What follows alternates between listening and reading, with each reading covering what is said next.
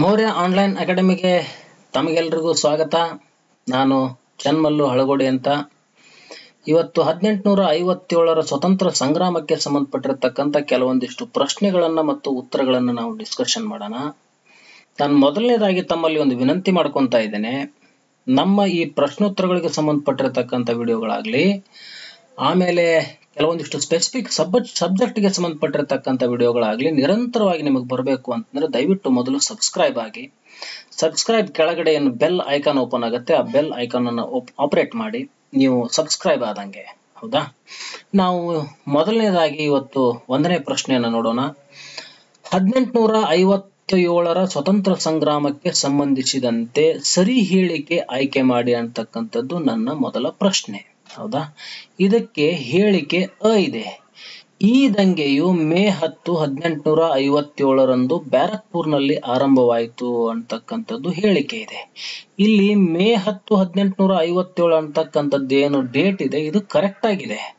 ಆದ್ರೆ ಪ್ರಾರಂಭ ಆಗಿರ್ತಕ್ಕಂಥದ್ದು ಬ್ಯಾರಕ್ಪುರ್ನಲ್ಲಿ ಅಲ್ಲ. ಈ ಬ್ಯಾರಕ್ಪುರ್ ಅಂತಕ್ಕಂಥದ್ದು ಕಲ್ಕತ್ತಾ ಪಕ್ಕದಲ್ಲಿ ಪಶ್ಚಿಮ ಬಂಗಾಳದಲ್ಲಿ ಬರ್ತಕ್ಕಂಥ ಒಂದು ಪ್ರದೇಶ. ಇಲ್ಲಿ ನಡೆದಿರ್ತಕ್ಕಂಥ ಘಟನೆ ಈ ಮೇ 10, 1857ರ ಪ್ರಥಮ ಸ್ವತಂತ್ರ ಸಂಗ್ರಾಮ ಆರಂಭವಾಗೋದಕ್ಕೆ ಕಾರಣ ಆಗತ್ತೆ. ಬ್ಯಾರಕ್ಪುರ್ನಲ್ಲಿ ಮಂಗಲ್ ಪಾಂಡೆ ಅಂತಕ್ಕಂಥ ಒಬ್ಬ ಸೈನಿಕ ಏನ್ ಮಾಡ್ತಾನೆ ಅಂತಂದ್ರೆ ಬ್ರಿಟಿಷ್ ಸೇನಾಧಿಕಾರಿ ಆಗಿರ್ತಕ್ಕಂಥ ಮೇಜರ್ ಹಡ್ಸನ್ ಮೇಲೆ ಗುಂಡಿನ ದಾಳಿಯನ್ನು ಮಾಡ್ತಾನೆ, ಕೊಲ್ಲೋಕೆ ಪ್ರಯತ್ನ ಮಾಡ್ತಾನೆ. ಆ ಘಟನೆ ಎಲ್ಲಾ ಕಡೆ ವಿಷಯ ಹಬ್ಬಿ ಮೇ 10, 1857ರಂದು ಉತ್ತರ ಪ್ರದೇಶದ ಮೀರತ್ ಅಂತಕ್ಕಂಥ ಪ್ರದೇಶದಲ್ಲಿ ದೊಡ್ಡ ಪ್ರಮಾಣದಲ್ಲಿ ದಂಗೆ ಆರಂಭವಾಗಿರ್ತಕ್ಕಂಥ ಪ್ರದೇಶ. ಇದಕ್ಕೆ ನಾವೇನಂತ ಕರಿತೀವಿ ಅಂತಂದ್ರೆ 1857ರ ದಂಗೆ ಪ್ರಾರಂಭವಾಗಿರ್ತಕ್ಕಂಥ ಸ್ಥಳ ಮೀರತ್ ಅಂತ ಕರಿತೀವಿ. ಹಾಗಾದ್ರೆ ನಮ್ದು ಮೊದಲನೇ ಹೇಳಿಕೆ ಏನಾಗತ್ತೆ, ಇಲ್ಲಿ ತಪ್ಪಾಗತ್ತೆ. ಯಾಕಂದ್ರೆ ಬ್ಯಾರಕ್ಪುರ್ನಲ್ಲಿ ನಡೆದಿರ್ತಕ್ಕಂಥ ಘಟನೆ ಮಾರ್ಚ್ 29ನೇ ತಾರೀಕು ಮಂಗಲ್ ಪಾಂಡೆ ಮತ್ತು ಹಡ್ಸನ್ನ ಮಧ್ಯೆ ನಡೆದಿರ್ತಕ್ಕಂಥ ಘಟನೆ. ಯಾಕೆ ನಡೀತದೆ ಆ ಘಟನೆಯಲ್ಲಿ? ಎನ್ಫೀಲ್ಡ್ ಅಂತಕ್ಕಂಥದ್ದು ಒಂದು ಹೊಸ ರೈಫಲ್ ಅನ್ನ ಇಂಟ್ರೊಡ್ಯೂಸ್ ಮಾಡಿರ್ತಾರೆ, ಯಾರು? ಬ್ರಿಟಿಷರು. ಆ ಎನ್ಫೀಲ್ಡ್ ರೈಫಲ್ಗೆ ಕಾರ್ಟ್ರಿಡ್ಜಸ್ ಅನ್ನ ಏನ್ ಬಳಸ್ತಾರೆ, ನಾವು ತುಪಾಕಿಗಳಂತ ಏನು ಕನ್ನಡದಲ್ಲಿ ಕರಿತೀವಿ, ಈ ಕಾರ್ಟ್ರಿಡ್ಜಸ್ಗೆ ದನದ ಮತ್ತು ಹಂದಿಯ ಕೊಬ್ಬನ್ನು ಸೌರಿರ್ತಾರೆ. ಹೀಗಾಗಿ ಕೋಪಗೊಂಡು ಮಂಗಲ್ ಪಾಂಡೆ ಏನ್ ಮಾಡ್ತಾನೆ, ಮೇಜರ್ ಹಡ್ಸನ್ ಮೇಲೆ ದಾಳಿ ಮಾಡುತ್ತಾನೆ. ಈ ಕೊಬ್ಬನ್ನು ಸೌರಿರ್ತಕ್ಕಂಥ ವಿಷಯ ಎಲ್ಲಿಗೆ ಹೋಗುತ್ತೆ ಅಂದ್ರೆ ಮೀರತ್ಗೂ ಹೋಗಿ ಸುದ್ದಿ ಮುಟ್ಟುತ್ತೆ. ಅಲ್ಲಿ ನಿಜವಾಗಿಯೂ ದೊಡ್ಡ ಪ್ರಮಾಣದಲ್ಲಿ ಒಂದು ಘಟನೆ ನಡೆಯುತ್ತೆ. ಅದಕ್ಕೆ ನಾವು ಈ 1857ರ ದಂಗೆ ಪ್ರಾರಂಭ ಆಗಿರ್ತಕ್ಕಂಥ ಪ್ರದೇಶವನ್ನು ಯಾವುದಂತ ಗುರುತಿಸ್ತೀವಿ ಅಂತಂದ್ರೆ ಮೀರತ್ ಅಂತ ಗುರುತಿಸ್ತೇವೆ. ಅದಕ್ಕೆ ಅ ಹೇಳಿಕೆ ತಪ್ಪು. ಆಮೇಲೆ ಬ ಹೇಳಿಕೆಗೆ ಬರೋಣ. ಬ್ರಿಟಿಷ್ ಮೇಜರ್ ಹಡ್ಸನ್ ನನ್ನು ಗುಂಡಿಕ್ಕಿದ ಘಟನೆಯಿಂದ ಮುನ್ನುಡಿ ಬರೆಯಿತು. ಅಂದ್ರೆ ನಾನು ಈಗಾಗಲೇ ಎಕ್ಸ್ಪ್ಲೇನ್ ಮಾಡಿದ ಹಾಗೆ ಮಂಗಲ್ ಪಾಂಡೆ ಅಂತಕ್ಕಂಥ ಸೈನಿಕನು ಬ್ರಿಟಿಷ್ ಸೇನಾಧಿಕಾರಿ ಆಗಿರ್ತಕ್ಕಂಥ ಮೇಜರ್ ಹಡ್ಸನ್ ಮೇಲೆ ಗುಂಡಿನ ದಾಳಿ ಮಾಡಿರ್ತಕ್ಕಂಥದ್ದೇ ಇದು ಆರಂಭಿಕವಾಗಿರ್ತಕ್ಕಂಥ ಘಟನೆ ಮುಂದೆ ಮೀರತ್ ನಲ್ಲಿ ದೊಡ್ಡ ಪ್ರಮಾಣದಲ್ಲಿ ಪ್ರಾರಂಭ ಆಗೋದಕ್ಕೆ ಕಾರಣ ಆಗಿದ್ದು. ಅದಕ್ಕೆ ಈ ಹೇಳಿಕೆ ಏನಿದೆ ಇದು ಮೊದಲ ಮುನ್ನುಡಿ ಬರೆದಿರ್ತಕ್ಕಂಥ ಘಟನೆ ಆಗಿರೋದ್ರಿಂದ ಇದು ಸರಿಯಾಗಿದೆ. 1857ರ ದಂಗೆಯ ಸಮಯದಲ್ಲಿ ಭಾರತದ ಗವರ್ನರ್ ಜನರಲ್ ಆಗಿದ್ದವರು ಲಾರ್ಡ್ ಕ್ಯಾನಿಂಗ್ ಅಂತ ನಾನು ಕೊಟ್ಟಿದ್ದೇನೆ. ಇಲ್ಲಿ 1856ರಿಂದ 1862ರವರೆಗೆ ಭಾರತದಲ್ಲಿ ಗವರ್ನರ್ ಜನರಲ್ ಯಾರಾಗಿರ್ತಾರೆ ಅಂದ್ರೆ ಲಾರ್ಡ್ ಕ್ಯಾನಿಂಗ್ನೇ ಆಗಿರ್ತಾನೆ. ಅದೇ ರೀತಿ 1858ರಲ್ಲಿ ಏನು ಕ್ವೀನ್ ಪ್ರೊಕ್ಲಮೇಷನ್ ಆಗತ್ತೆ, ರಾಣಿಯ ಘೋಷಣೆ ಅಂತ ನಾವೇನು ಕರಿತೀವಿ. 1857ರ ದಂಗೆಯ ನಂತರ ಬ್ರಿಟಿಷ್ ರಾಣಿಯ ಘೋಷಣೆಯ ಮೇರೆಗೆ 1858ರ ಭಾರತ ಸರ್ಕಾರದ ಕಾಯ್ದೆ ಜಾರಿಗೆ ಬರುತ್ತೆ. ಅವಾಗ ಭಾರತದಲ್ಲಿ ವೈಸ್ರಾಯ್ ಅಂತಕ್ಕಂಥ ಹೊಸ ಒಂದು ಹುದ್ದೆ ಸೃಷ್ಟಿಯಾಗತ್ತೆ.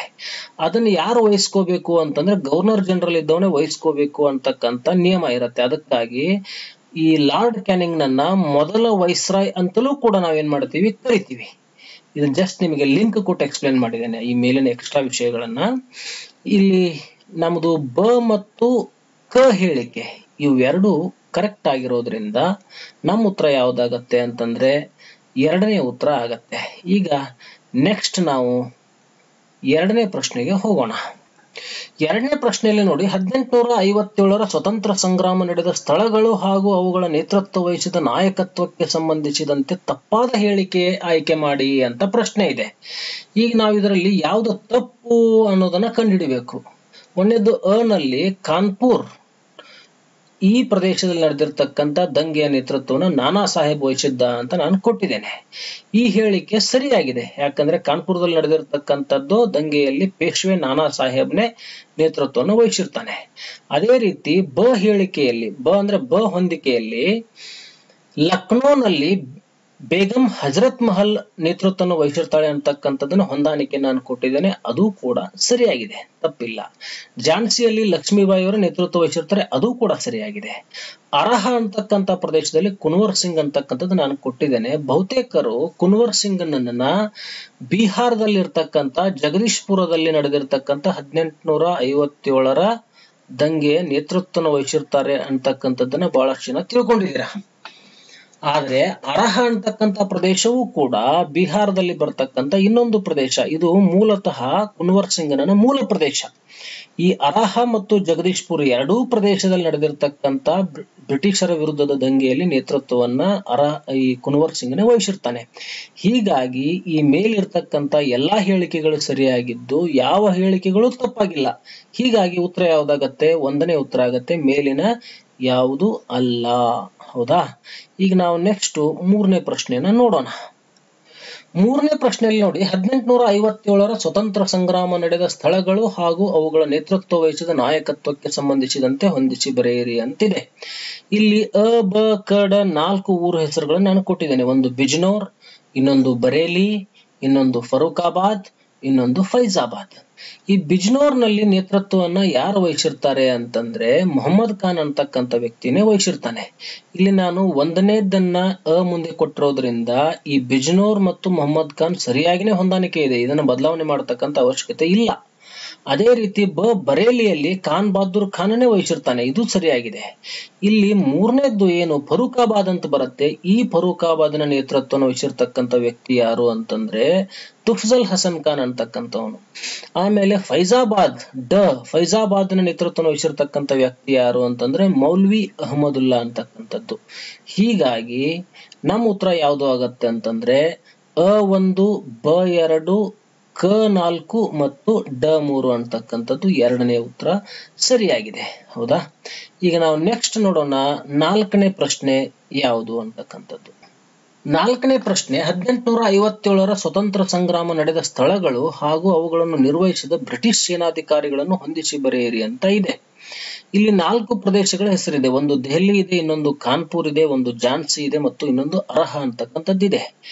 ದೆಹಲಿಯಲ್ಲಿ ನಡೆದಿರ್ತಕ್ಕಂಥ ಈ ಭಾರತದ 1857ರ ಸ್ವತಂತ್ರ ಸಂಗ್ರಾಮದಲ್ಲಿ ಬ್ರಿಟಿಷ್ ಸೇನಾಧಿಕಾರಿಯಾಗಿ ಯಾರು ಭಾಗವಹಿಸಿರ್ತಾರಂತಂದ್ರೆ ಜಾನ್ ನಿಕೋಲ್ಸನ್ ಅಂತಕ್ಕಂಥ ವ್ಯಕ್ತಿ ಭಾಗವಹಿಸಿರ್ತಾನೆ. ಆಮೇಲೆ ಕಾನ್ಪುರದಲ್ಲಿ ನಡೆದಿರ್ತಕ್ಕಂಥ ಹೋರಾಟದಲ್ಲಿ ಬ್ರಿಟಿಷ್ ಅಧಿಕಾರಿಯಾಗಿ ಕ್ಯಾಂಪ್ಬೆಲ್ ಭಾಗವಹಿಸಿರ್ತಾನೆ. ಅದೇ ರೀತಿಯಾಗಿ ಝಾನ್ಸಿಯಲ್ಲಿ ನಡೆದಿರ್ತಕ್ಕಂಥ ಹೋರಾಟದಲ್ಲಿ ಹ್ಯೂಗ್ ರೋಸ್ ಭಾಗವಹಿಸಿರ್ತಾನೆ. ಆಮೇಲೆ ಅರಹ ಅಂತಕ್ಕಂಥ ಪ್ರದೇಶದಲ್ಲಿ ಯಾರು ಭಾಗವಹಿಸಿರ್ತಾರಂತಂದ್ರೆ ವಿಲಿಯಂ ಟೇಲರ್ ಅಂತಕ್ಕಂಥ ವ್ಯಕ್ತಿ ಭಾಗವಹಿಸಿರ್ತಾನೆ. ಇಲ್ಲಿ ನಿಮಗೆ ದೆಹಲಿ, ಕಾನ್ಪುರ್, ಝಾನ್ಸಿ, ಅರಹದಲ್ಲಿ ಬರ್ತಕ್ಕಂಥ ಇವರಷ್ಟೇ ಸೈನಿಕರು ಮಾತ್ರ ಭಾಗವಹಿಸಿರುವುದಿಲ್ಲ, ಸೇನಾಧಿಕಾರಿಗಳು. ಒಂದೊಂದು ಹೋರಾಟದಲ್ಲಿ ಒಬ್ಬೊಬ್ರು ಬೇರೆ ಬೇರೆ ವ್ಯಕ್ತಿಗಳು ಕೂಡ ಭಾಗವಹಿಸಿದ್ದಾರೆ. ನಿಮಗೆ ಬೇರೆ ಹೆಸರು ಸಿಗಬಹುದು, ಕಾನ್ಪುರ್ನಲ್ಲಿ ಹೋರಾಟ ಮಾಡಿರ್ತಕ್ಕಂಥ ಬೇರೆ ಸೇನಾಧಿಕಾರಿನೂ ಇದ್ದಾನೆ ಅಂತಂತ. ಇಲ್ಲಿ ನಾವು ಯಾವುದನ್ನ ಕೊಟ್ಟಿದ್ದೀವಿ ಅದರಲ್ಲಿ ಸರಿಯಾಗಿರ್ತಕ್ಕಂಥದ್ದನ್ನು ನೀವು ಹುಡುಕ್ಬೇಕು. ಅದಕ್ಕಾಗಿ ನಮ್ದು ಉತ್ತರ ಯಾವ್ದಾಗತ್ತೆ? ಅ3, ಆಮೇಲೆ ಬ4, ಕ2, ಡ1 ಈ ಹೋಲಿಕೆ ಸರಿಯಾಗತ್ತೆ. ಹೀಗಾಗಿ ಉತ್ತರ ಯಾವ್ದಾಗತ್ತೆ? ನಮ್ದು 3ನೇ ಉತ್ತರ. ಹಾಗಾದ್ರೆ ನಾವೀಗ 5ನೇ ಪ್ರಶ್ನೆಯನ್ನ ನೋಡೋಣ. 5ನೇ ಪ್ರಶ್ನೆಯನ್ನು ನೋಡಿ, 1857ರ ಸ್ವತಂತ್ರ ಸಂಗ್ರಾಮಕ್ಕೆ ಸಂಬಂಧಪಟ್ಟಿರ್ತಕ್ಕಂಥ 2 ಹೇಳಿಕೆಗಳನ್ನು ನಾನು ಕೊಟ್ಟಿದ್ದೇನೆ. ಇಲ್ಲಿ ಅ ಮತ್ತು ಬ ಅಂತಕ್ಕಂಥ 2 ಹೇಳಿಕೆಗಳು. 1ನೇ ಹೇಳಿಕೆಯನ್ನ ನೋಡಿ, 1857ರ ಸ್ವತಂತ್ರ ಸಂಗ್ರಾಮಕ್ಕೆ ತತ್ಕ್ಷಣದ ಕಾರಣ ಹಂದಿ ಮತ್ತು ದನದ ಕೊಬ್ಬನ್ನು ಬಂದೂಕಿಗೆ ಸವರಿರುವುದೇ ಆಗಿತ್ತು ಅಂತಕ್ಕಂಥದ್ದಿದೆ. ಹಂದಿ ಮತ್ತು ದನದ ಕೊಬ್ಬನ್ನು ಸವರಿರೋದು ಕರೆಕ್ಟ್, ಆದ್ರೆ ಅವ್ರು ಸವರಿರೋದು ಬಂದೂಕಿಗೆ ಅಲ್ಲ. ಬಂದೂಕ್ ಅಂತಕ್ಕಂಥದ್ದೇನು ಒಂದು ರೈಫಲ್ ಇದು. ಆದ್ರೆ ಅವರು ಸವರಿರ್ತಕ್ಕಂಥದ್ದು ಅದಕ್ಕೆ ಎನ್ಫೀಲ್ಡ್ ರೈಫಲ್ ನಲ್ಲಿ ಬಳಸ್ತಕ್ಕಂತಹ ಕಾರ್ಟ್ರಿಜಸ್ ಗಳಿಗೆ, ತುಪಾಕಿ ಅಥವಾ ಗುಂಡುಗಳಂತ ನಾವೇನು ಹಳ್ಳಿ ಭಾಷೆಯಲ್ಲಿ ಕರಿತೀವಿ, ಅದರಲ್ಲಿ ಇರ್ತಕ್ಕಂಥ ತುಪಾಕಿಗಳಿಗೆ ಆ ಹಂದಿ ಮತ್ತು ದನದ ಕೊಬ್ಬನ್ನು ಸವರಿರ್ತಾರೆ. ಹೀಗಾಗಿ ಇದು ನಮ್ದು ತಪ್ಪಾಗತ್ತೆ. ಇಲ್ಲಿ ಯಾವ ರೈಫಲ್ ಅನ್ನ ಬಳಸಿದ್ರು ನೆನ್ಪಿಟ್ಕೊಳ್ಳಿ, ಎನ್ಫೀಲ್ಡ್ ಅಂತಕ್ಕಂಥ ರೈಫಲ್ ಅನ್ನ ಆ ಸಂದರ್ಭದಲ್ಲಿ ಅವರು ಬಳಸಿದ್ರು. ಆಮೇಲೆ ನಮ್ಮ ಬ ಹೇಳಿಕೆ ಯಾವುದು ಅಂತಂದ್ರೆ 1857ರ ಮಹಾದಂಗೆಯನ್ನು ವಿ.ಡಿ. ಸಾವರ್ಕರ್ ಅವರು ಪ್ರಥಮ ಸ್ವತಂತ್ರ ಸಂಗ್ರಾಮ ಎಂದು ಪ್ರತಿಪಾದಿಸಿದರೆ ಬ್ರಿಟಿಷ್ ಲೇಖಕರು ಇದೊಂದು ಸೈನಿಕ ದಂಗೆ ಎಂದು ಪ್ರತಿಪಾದಿಸಿದರು ಅಂತಿದೆ. 1857ರ ಭಾರತದ ಪ್ರಥಮ ಸ್ವತಂತ್ರ ಸಂಗ್ರಾಮ ಅಂತಕ್ಕಂಥ ಬುಕ್ಕನ್ನೇ ವಿ.ಡಿ. ಸಾವರ್ಕರ್ ಅವರು ಬರೆದಿದ್ದಾರೆ. ಆಮೇಲೆ ಸಾಕಷ್ಟು ಬ್ರಿಟಿಷ್ ಲೇಖಕರು ಕೂಡ ಇದ್ರ ಬಗ್ಗೆ ಬುಕ್ ಅನ್ನು ಬರೆದಿದ್ದಾರೆ. ಅವರು ಜಾಸ್ತಿ ಇದನ್ನ ಏನಂತ ಬರೆದಿದ್ದಾರೆ ಅಂದ್ರೆ ಇಟ್ ಇಸ್ ಎ ಸಿಪಾಯಿ ಮ್ಯೂಟಿನಿ ಅಥವಾ ಜಸ್ಟ್ ಒಂದು ಸೈನಿಕ ದಂಗೆ, ಇದೊಂದು ದೊಡ್ಡ ಮಹಾನ್ ರಾಷ್ಟ್ರೀಯ ಪ್ರಥಮ ಸ್ವತಂತ್ರ ಸಂಗ್ರಾಮ ಏನೋ ಆಗಿರ್ಲಿಲ್ಲ ಅನ್ನೋ ದೃಷ್ಟಿಕೋನದಲ್ಲಿ ಅವರು ತಮ್ಮ ಬ್ರಿಟಿಷರ್ನ ಎತ್ತಿ ಹಿಡಿದು ಬುಕ್ಸ್ ಗಳನ್ನ ಬರೆದಿದ್ದಾರೆ. ಇದರಲ್ಲಿ ನಾನು ಹೇಳಿರ್ತಕ್ಕಂಥ 2 ಹೇಳಿಕೆಗಳಲ್ಲಿ ಒಂದನೇ ಹೇಳಿಕೆ ತಪ್ಪಾಗಿದೆ, ಅ ಹೇಳಿಕೆ ತಪ್ಪಾಗಿದೆ, ಬ ಮಾತ್ರ ಸರಿಯಾಗಿದೆ. ಹೀಗಾಗಿ ನಮ್ಮ ಉತ್ತರ ಯಾವ್ದಾಗತ್ತೆ? 3ನೇ ಉತ್ತರ ಆಗತ್ತೆ.